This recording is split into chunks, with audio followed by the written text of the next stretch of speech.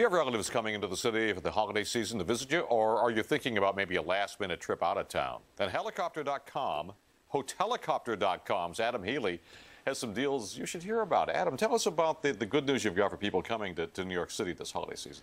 Well, the great news actually is that hotel rates are down 30 to 40% over the same time last year. And that directly has to do with the economy and the fact that hotels are trying to fill up those rooms.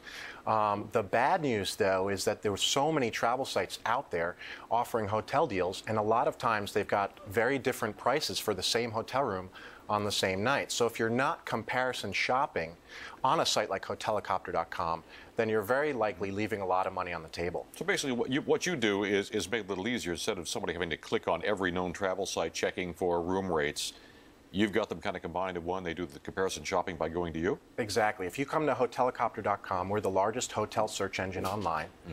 And we search over 30 different travel sites like Orbitz, Hotels.com, Priceline.com, as well as thousands of hotel websites. We aggregate all that pricing and availability so that the consumer, the traveler, is guaranteed to get the best hotel deal. And the fact is there are very large fluctuations in hotel room rates, especially at this time of the year. So one room in one hotel can go for many different prices, depending on who you're buying it from. Absolutely. If you're, for example, in New York here, just around the corner, there are hotel deals to be had where you can save really hundreds of dollars.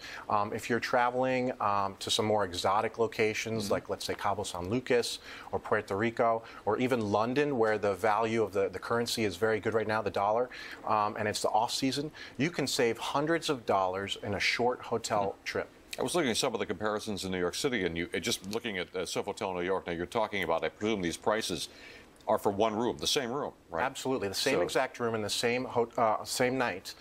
For example, in the Omni, Berkshire Place, right around the corner, on hotelicopter.com, we found a range between $466 a night and $589 a night, meaning you can save $123 a night if you're comparison shopping. Okay, well, it's great. It's a great tip, and it's global, isn't it? It's absolutely global. Okay. We have 150,000 hotels. All right, Adam, thanks for coming in. Thank you. Appreciate it.